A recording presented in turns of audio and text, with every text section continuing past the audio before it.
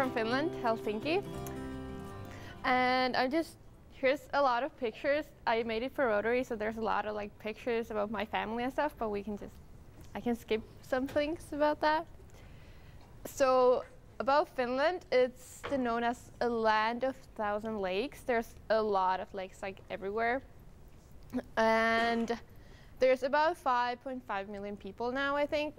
It's growing, but not very much. And the population is mostly in the south. So in the north, I think there's like more reindeers than people. I heard, I don't know. I haven't been there, but hold this. Okay, so Helsinki is the capital right now, and that's where I live. So everybody and everything is based in there. So there's everything you can find in Finland is basically in Helsinki. And we use euro right now. We're in part of the Europe, so that's that. And I think the three things Finland is known for the best is obviously sauna. Like we have that in everywhere. Like even in the city, in the buildings, there's saunas in every building, I think. And I think there's actually like now there's restaurants where it's sauna, so you can like eat in the sauna. Yeah, so that's a bit crazy, I think. Then hockey, well, that's basically the same as here. Everybody plays hockey, basically boys actually, not girls, but everybody plays hockey, and it's a big thing. Like, that's like, I don't really think we watch any other sports that we watch. Everybody watches hockey, that's the main thing. And then we have a really good school system. I think it's like one of the best in the world. It's really hard. I know that it's good, but it's really hard. Like you need to study really hard. And we have good schools, and actually like there's free, like the universities are free too. So that's real good, but it's really hard to get in. So if you get in, that's really good, I think. And then there's just some pictures, lakes, and then that's my summer house. Not mine, but my family's summer house. And in the winter though, but yeah. Then about Helsinki, so there lives about 5.5 million people like in the city. And I think like around Helsinki, like the whole Helsinki area is like almost 2 million people. So almost most of the population is in Helsinki. Well, yeah. Everything is in Helsinki, like I said. We have like maybe 3 big cities in Finland, like our actual cities, and Helsinki is the biggest, obviously. And I think most of the tourists come there when they come to Finland. What else? And actually, we have a lot of Swedish-speaking people. Like in Finland, you have to learn Swedish. Like we start learning Swedish in grade 4, I think. So you have, like, it's the same that you have to learn French, but we like have to study it I have been studying now for like 8 years. And then we have to learn English. So we have to know 3 languages in Finland to be like able to work at even like I don't know, anywhere. You have to learn Swedish. And actually I'm half Swedish, so that's not a problem for me. But there's a lot of Swedish speaking people in Finland. Oh, I have. Okay, so the food in Finland, I think we eat a lot of fish, potatoes, and berries, and coffee. We drink a lot of coffee. Coffee is the main. You drink coffee in the morning, at lunch, maybe like 5 cups of coffee in the day. That's like the basic. And actually now we're becoming like really healthy and organic. That's like a big thing now. Like even in the city, there's a lot of new restaurants and stuff where you can get like really good food, and it's organic and healthy. Right now it's pretty expensive, I think, but like the whole Finland is really expensive, but it's really good now. And obviously in the city we have a lot of like international foods, so I don't think we don't have that much like only Finnish food anymore. There's a lot of like from Sweden and Italy. We eat a lot of pasta too, so that's from Italy obviously. And yeah. So the school in Finland, like I said, is really hard. we go first, you have to go 9 years. That's like you have to go 9 years in school. That's like the must. And after that, you can stop going to school if you want. But nobody actually does that because then you can't get really anywhere to work. So then you have to get into high school. That is 3 years. So I have done 1 year of high school. I have 2 years left. And the high school is you have to apply. In Helsinki, there's about, I would say, 300 high schools. So that's a lot. And there's about usually 100 students in one grade. So about 300 students in one high school. And there's a lot of different high schools. So I'm in business high school. But there's like art and music and acting and I don't know, a lot of different, I don't even know. But yeah, it's 3 years. It's really hard studying. Like you have to get good marks to like, I don't know, to get into university and stuff. And we have like in the end of high school, you can pick 6 subjects and you write like an exams of that. And the exams is like 6 hours long, and it's really hard. It takes a lot of work. So basically, the whole high school is based on the test in the end. So the whole high school you study for the test in the end. So it's pretty hard, and we get like in the whole year you have to get 32 like curves, and we have like it's hard to explain. It's hard, just that. And we don't have any like sports at school, so it's only school. You only study there. We usually start school at about 8:30, I would say, and end at 3 or 4. And after that, you don't have any sports. So the sports are outside the school. And yeah, I don't know. There, school's just school. It's just for studying. It's pretty boring, but it's cool. There's some pictures. The middle one is my school where I go. It's a little bit like outside the city, so I have to take the bus, but it takes like 10 minutes, and that's like a lot in the city. But yeah, it's a little bit outside. It's a business school, and then in the school we have a sauna, obviously, a swimming pool, like a football field, I think it's called, and I don't know. I think that's it. Then what else? There's a picture. Is that classes then? Oh yeah. Yeah. The last picture over there, that's what you do in the 3rd year, I think. Yeah, last year. You go in February when you're done with the test. The last year students, they dress up like that. You can, I don't know, they usually have a team or something. They rent like trucks. And they go, like all high school students, they go around the city and throw candy at kids. That's what they do. And what else? Oh, the last picture, we have like prom in 2nd year. You have prom, that's the big thing. I think it's in February too, and it's only for 2nd year students. So that's.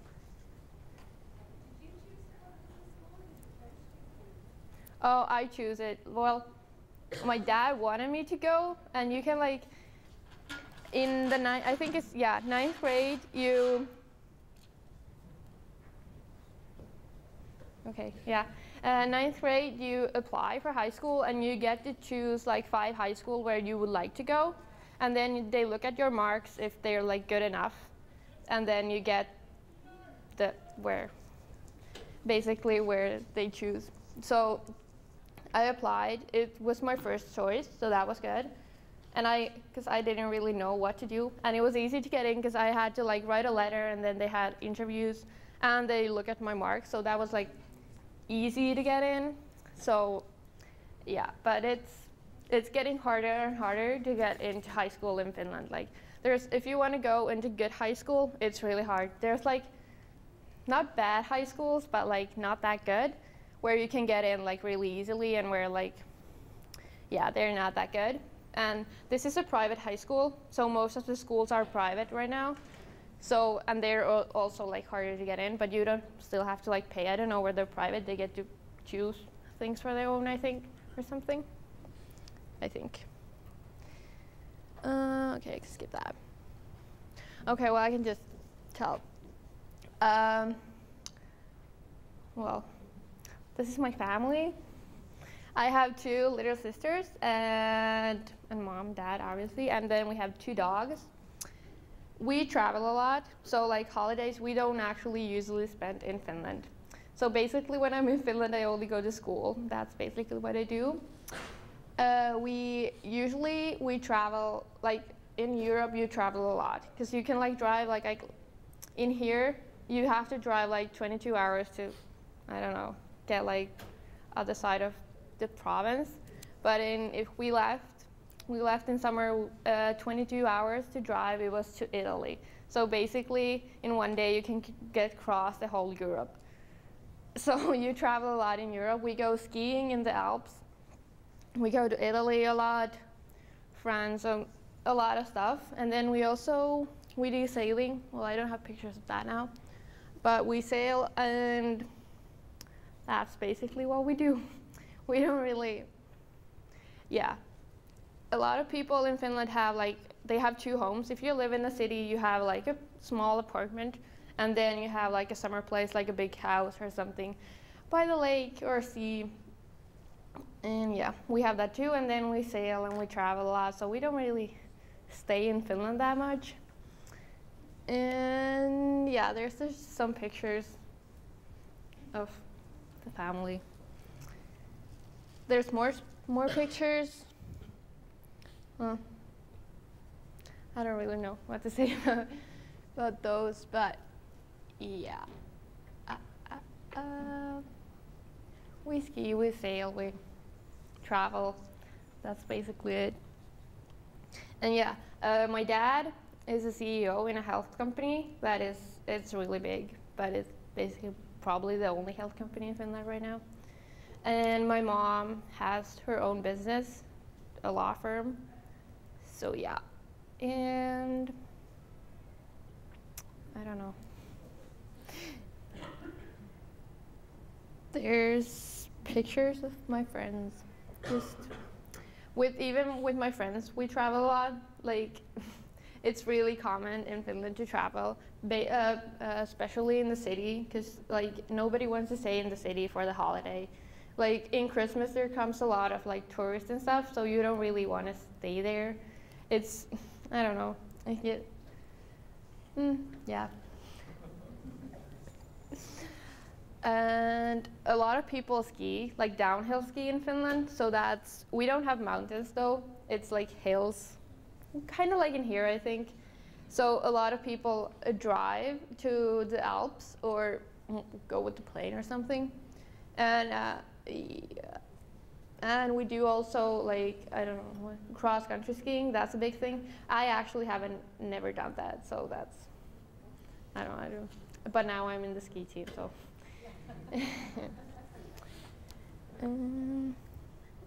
More pictures. The down, whatever, that side picture, is that what we do in midsummer? You go like the whole year, you like, I don't know, get your, trash, all the trash, you like build a big, whatever that is called, and then you put it on. Yeah, okay.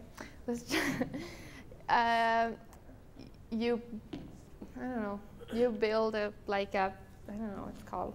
It's in the lake? Bonfire? Yeah, like a bonfire, yeah. And then you put it in like the middle of the lake and you watch it burn the whole night. That's the thing in the midsummer. I don't know, like in the midsummer the sun doesn't go down, so that's like midsummer, the sun is up like the whole night, so it doesn't really get dark. And but in the winter it gets like really dark. Like right now it's probably dark in Finland the whole time. But in the summer it's really like, there's a lot of lights in summer. So the summers are really nice in Finland, but the winters are kind of depressing because it's dark and wet, and we get snow, but it doesn't really get that cold like in here. Like this would be cold for us, what is now, and this is like nice for you, but it's cold for me. But the summers are like maybe plus 20, 25, it's really like hot. So it's actually like really nice. The summer is really nice, but the winter is not. And yeah, there's more pictures. That's from the sea. We, obviously, if you go sailing, you go into the sea, and there's like a lot of places where you can stay overnight with your boat and stuff, so it's really nice. Like, we usually actually spend the whole summer sailing, like 4 weeks in a row, so it's really nice. Like, and you can go to like Sweden in one night, so it's really nice. And yeah, I think, well, there's more pictures, but that's fine. I think that's it. Any questions? Sorry, any questions? How did you learn English? Oh, well, we started learning English at school, obviously, at grade 3, I think, yeah. And you learn the words and stuff, but you don't really learn how to speak, because we don't have to really speak English in Finland, obviously, because everybody speaks Finnish. But when you travel, you have to speak English, because nobody speaks Finnish. Like, I don't think there's anyone in any other country that speaks Finnish. Like, it's really rare. But yeah, but we have like all the TV shows are in English. We have like, we don't like, in Germany they put it in German, but we keep it in English and we just put like subtitles on it. And yeah, so we have to learn English because nobody else speaks Finnish. That's basically it. Yeah. When did you first learn about the Rotary Exchange program? Oh, the Rotary.